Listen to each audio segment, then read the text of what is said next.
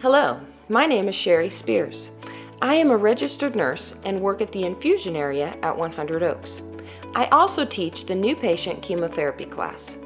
As you begin your journey through cancer treatment, you will have many questions. This video is here to answer some of the questions that you may have as you prepare for the first day of your treatment. This is Sally. Today is her first day of chemotherapy. Let me show you how she is going to prepare for her treatment day at 100 Oaks Breast Center. As Sally gets ready, she is going to pack a bag for her day. Sally is preparing for a long day at her treatment appointment. She has packed a jacket or light sweater, socks, a water bottle, medication she may need during the day, an activity to pass the time such as a book, movie, computer, and charger cord, snacks, and food for lunch. Optional items that are treatment specific are plastic shoe boxes, large baggies, or other ice therapy containers.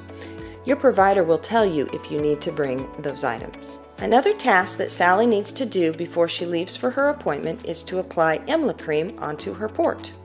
Watch as she puts a large dollop of cream on the hard circle area of her port. Then she will put a baggie or press and seal or saran wrap on top of the cream. This protects her clothing from the cream and keeps the cream in place. Don't rub in the EMLA cream. It will make your fingers numb. The EMLA cream needs to be put on the port 1 hour prior to the lab appointment.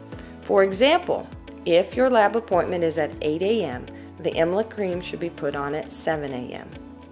As Sally gets dressed, it is better for her to wear a V-neck or button-up shirt so that the port is easily accessible.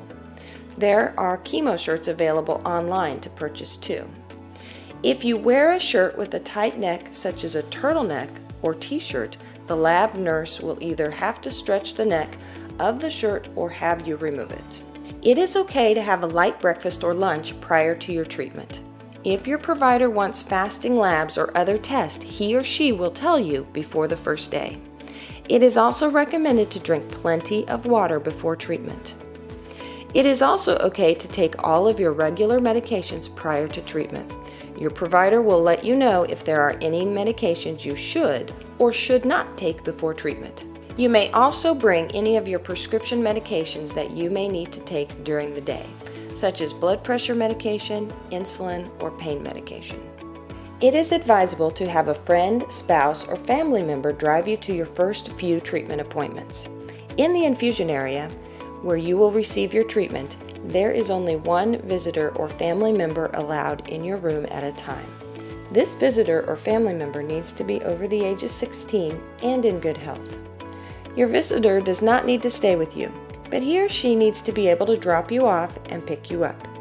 Ask your infusion nurse if you can drive yourself because it depends on what medications you get and if they will impair your driving.